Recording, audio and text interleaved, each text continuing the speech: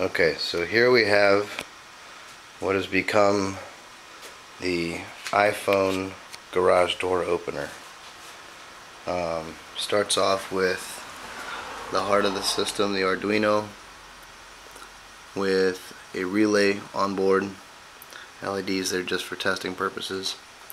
The Arduino is connected via serial port back to the temporary server for now, which there's the web page generated for the button.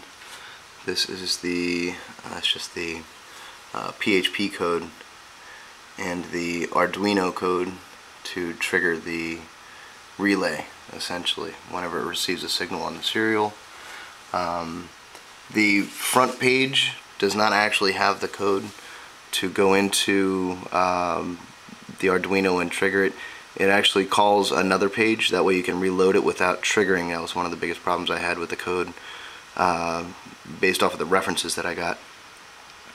But the page, when the door is hit, triggers or sets off the trigger.php, which is the page that actually sends the command via serial back to the Arduino. That closes the relay right there, which closes the circuit on these two wires that are jumped into the garage door button. Very simply tapped in on the back, just tapped in off of the existing screws. So on my internal network here, so it's not public, it's also just in testing, we have the garage door button app, and it goes up. So signal is sent from the iPhone to the web server to the Arduino, closes the relay, goes to the button, and now if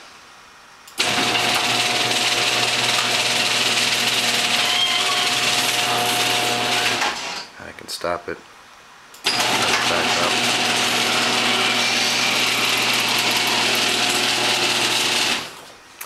So next step is to tap into the existing open-close switches to send the signal back to the Arduino telling it status.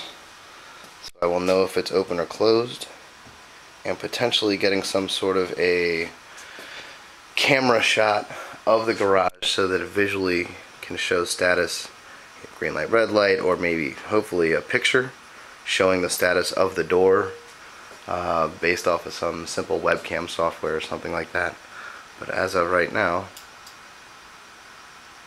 of course now, minor bugs to be worked out.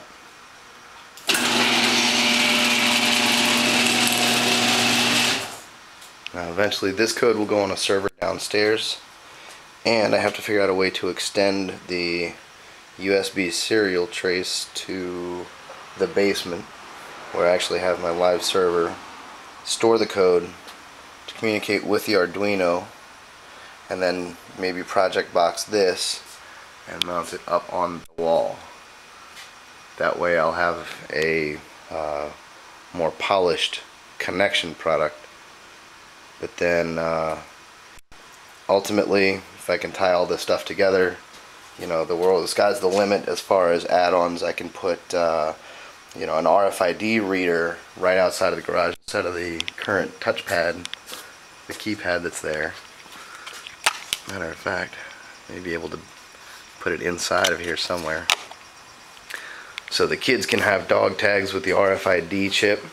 They come in, swipe their dog tag, and bam, there goes the door.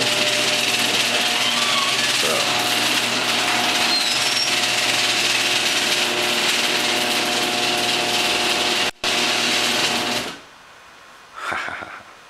only took me a whole day to do this.